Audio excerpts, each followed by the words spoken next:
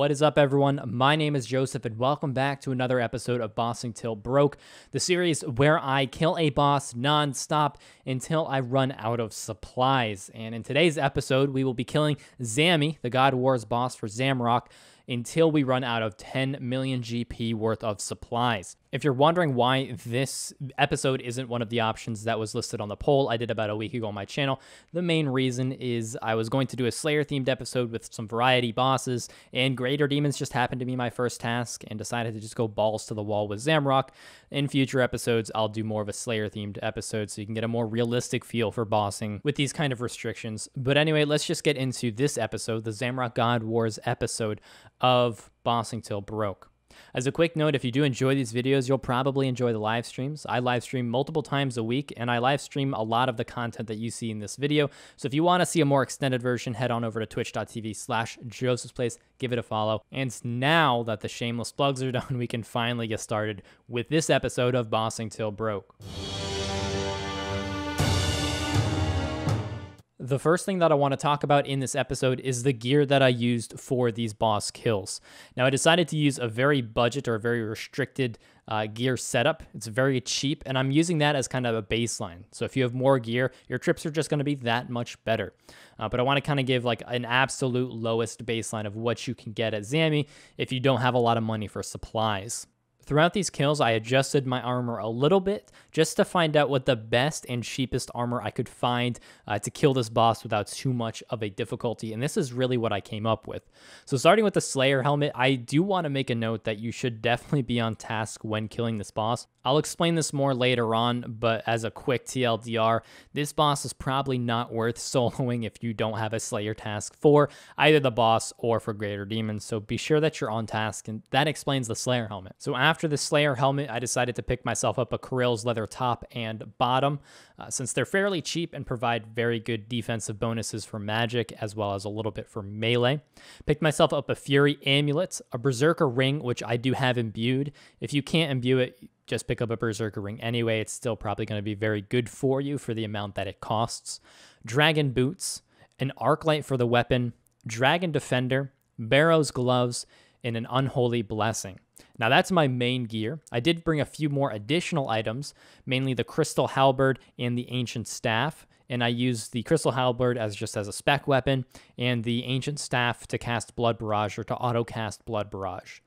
And on top of that, I do have a rune pouch for the blood barrage runes. So in total, this gear cost about 11.4 mil, plus however much the rune pouch cost. I'm not going to factor that into the cost because there's a few different ways you can get it, and it's hard to really nail down an exact price for that.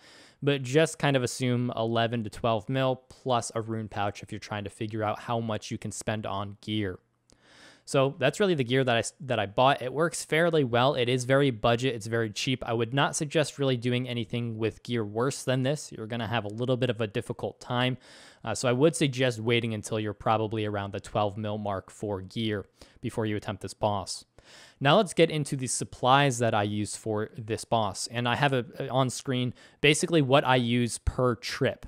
So that would be 1 brew, 1 super combat potion, 3 super restores, 1 Sandfu serum, 4 anglerfish, 14 sharks, about 32 to 50 casts of blood barrage, and I'll have that all in my inventory. And that's what I bring every trip for my supplies. So all of the supply budgets basically went into these items, and then a little bit went into repairing Barrow's gear as well. So if you do subtract the amount that I spent in Barrow's gear and subtract a little bit because I did stop just short of the 10 mil mark for supplies, about 300k short, because I hate having to sell 100 runes to pick up a few potions and just juggling all that back and forth for 1 extra trip is just kind of annoying. So in the end, between potions, food, and the runes to cast blood barrage, I spent about 159k GP per trip in supplies. And that's really all you need to know about the gear loadout and the equipment to bring. So now let's talk about the method that I use to kill the Zamrock God Wars boss. The method that I use for this boss isn't really anything surprising or out of the ordinary. I got my 40 KC, went into the boss room, used all my specs on Zammy, and between every attack or every 2 attacks, I'd walk under Zammy, attack him again, rinse and repeat. So nothing really out of the ordinary. I did Blood Barrage the melee and the range minion at the end. So what I do is I stack those two up on top of each other. Blood Barrage both the melee and the ranger to heal up a little bit and save on food, and then finish off the major with Arclight.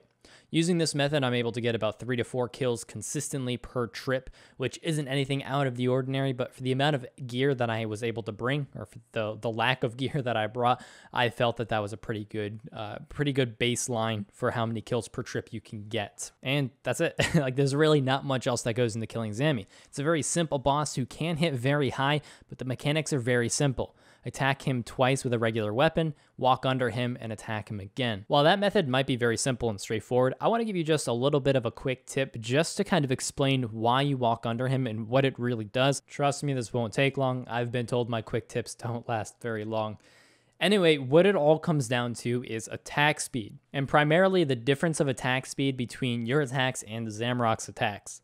So if you're using a 4-speed weapon like a whip or an Arclight, your attacks are going to be 1 tick slower than Zammrock. Zammrock attacks at a 3 speed, which should be 3 ticks, every 3 ticks, and a tick is 0.6 seconds, so every 1.8 seconds he will be attacking you, and every 2.4 seconds you will be attacking him. So if you just stood there and attacked him for 3 attacks, so you just stood there, you didn't move, and you slashed at him 3 times, it would take you 12 ticks to complete this action, which would take you 7.2 seconds to get all of those attacks off. Now, in the time it took you to attack 3 times, Zammrock was actually able to attack 4, since he attacks at a speed quicker than you do. So every 4 attacks, or every 3 attacks you give him, he is attacking you 4 times, which adds up quite a bit over the length of the entire fight. To counteract this, you just walk under him directly after your second attack, and even though his attack speed is higher than yours, he won't be able to get that 3rd attack off if you walk under immediately.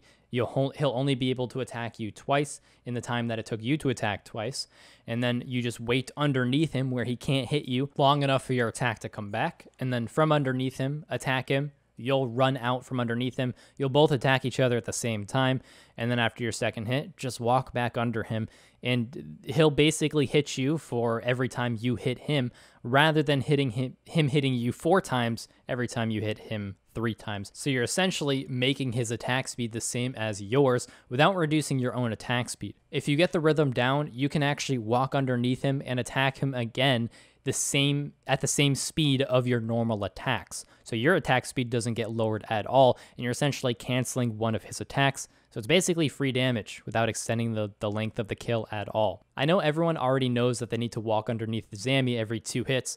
What I wanted to do is explain why, because I feel if you know why you do a specific mechanic, it helps you learn the encounter that much better and gives you a better grasp on the boss as a whole. And I don't know if really everyone knows why you walk underneath Zammy specifically. I know when I started killing him, I had the wrong idea. I thought it was more like a Bando situation because his attack speed is a little bit too slow, so you walk under him to cancel attack, but for a slow attack speed rather than a fast attack speed. And I felt like understanding that gave me a better grasp on just knowing when or how much damage I'll take per kill, and just help me gauge the situation a little bit better. So I just wanted to share that with you guys in case there's anyone out there who doesn't quite know why you walk underneath Zammy. But that is it for this portion of the video, for the method and for the quick little tip. So now let's get into the exciting part, and let's get into the loot tab, and let's see how much loot I was able to get. So first things first, let's go over how many kills I got with this amount of supplies, and the answer to that is 195. I got 195 kills over about 50 to 60 trips. I didn't keep exact count, but it was about 50 to 60 trips. And it took about 19 to 20 hours. Keep in mind, I was streaming most of this, so my kills were a little bit slower. My banking speed was a little bit slow as well. But that's pretty much how long it took. Let's just round up to 20 hours to get 195 KC. And the total loot, if you add everything together, was 38.6 mil after everything was sold. Now, you may be thinking, wow, that's actually quite a bit. But when you subtract the supply cost, which was about 9.7 mil, you really just come out with about 28.9, let's just say 29 mil, over the course of 20 hours, which is around 1.3 to 1.5 mil GP per hour, which is not terrible, but it's not fantastic. And if you noticed on screen, I got a lot of uniques, specifically 3 Zamorak Spears, 1 Zammy Hilt, 2 Steam Battle Staves, and a Staff of the Dead, all within 195 KC, which is very lucky. I'll leave the probability chance of me getting those or that many of each item on screen, but overall, the chance of me getting 7 or more of any unique at this boss in that amount of KC is just over 9%. So less than 1 out of every 10 people who kill this boss for this amount of KC will see this many uniques. And I got pretty lucky. I got quite a few Zammy Spears, which is one of the more expensive items, or actually the most expensive item that Zammy drops. So I got very, very lucky and still only made out to, at best, 1.5 mil GP per hour. And add on to that the fact that you have to get KC every time you kill the boss, and that is a very dangerous boss to go to. He can stack you out and combo you out for a lot of damage all in just a few ticks. So if you're not ready for it, you can die very easily just from not being prepared and not being up over about 70 or 80 HP. So it's a very risky boss, and there's a pretty big time in between trips because you have to get KC every single time. And because of all those reasons, that kind of leads into my recommendation and my thoughts about this boss overall. And is it worth it? Probably not, especially with this budget gear. I had to get very lucky just to get competitive GP rates to other common GP moneymakers and even just other Slayer bosses in general. So even if you're just doing this boss as a Slayer task, you can still probably make better money just by doing Slayer other ways and not doing this boss, especially if you don't have the money for better gear. If you could double the amount of kills per trip you got, maybe get up to 8 or 9, which is a little bit more respectable with some better gear, you can double that profit. But again, I did get very lucky. So even with that, you're going to average out to be just about an average money maker for this level. And it's not going to be anything out of the ordinary. And for how difficult it is to get to each trip, you have to go all the way to God Wars, get your KC, then go back in. That's kind of annoying to do that every single time. So would I recommend you do this boss? Honestly, like I said, probably not. There's a lot of other bosses you can do and a lot of other ways you can make money, especially if you want to stick to soloing bosses.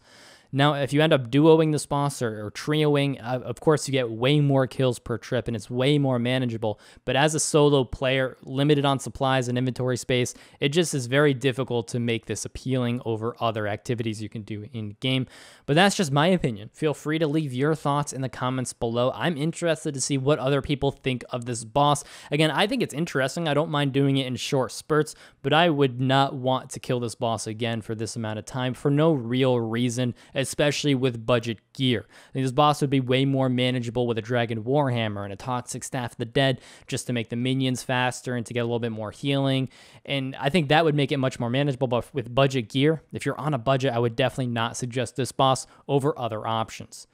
But that is all I have for this video. I hope you guys did enjoy it. Like I said at the beginning, check out the Twitch channel if you do want to watch these live, and I will be coming out with a Slayer-themed video the next time I do one of these episodes on my main account. I have one that I want to do on my Iron Man coming out pretty soon, but the next main content will probably be a variety boss Slayer video. But I hope you guys did enjoy this video. If you did, be sure to like it and subscribe if you haven't already. But that is all I have for this video. My name is Joseph, and I will see you guys next time.